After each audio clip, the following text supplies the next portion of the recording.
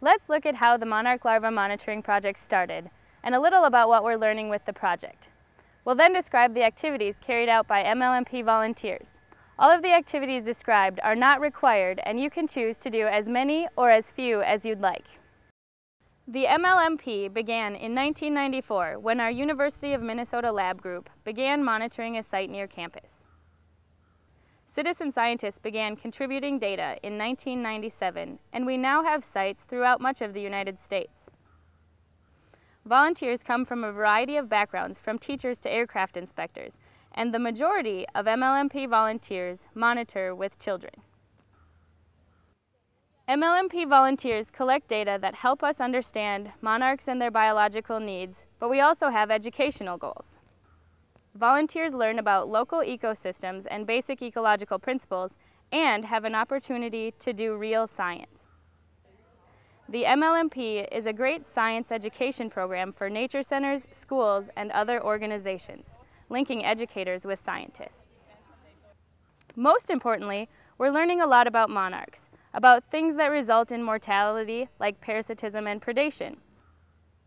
We are learning characteristics of milkweed plants favored by females and potential impacts of changing landscape and agriculture practices.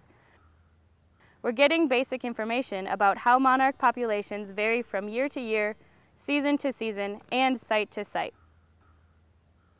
MLMP data provide direction for experimental research by scientists, K-12 students, and other MLMP volunteers.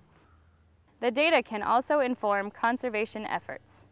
To read summaries of papers we've published using MLMP data, visit our website and check out the results section. Now we'll go over some key MLMP protocols. This may seem like a lot to remember, but you can pick and choose. All of the data sheets come with detailed instructions, so you don't have to memorize anything. One thing to keep in mind is that we're covering how to collect the data.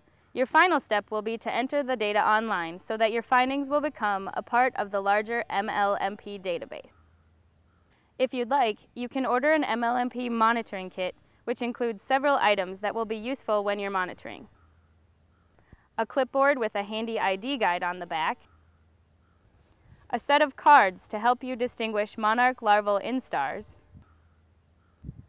the field guide, milkweed, monarchs, and more, a ruler, a hand lens, and a rain gauge, all in a handy field apron.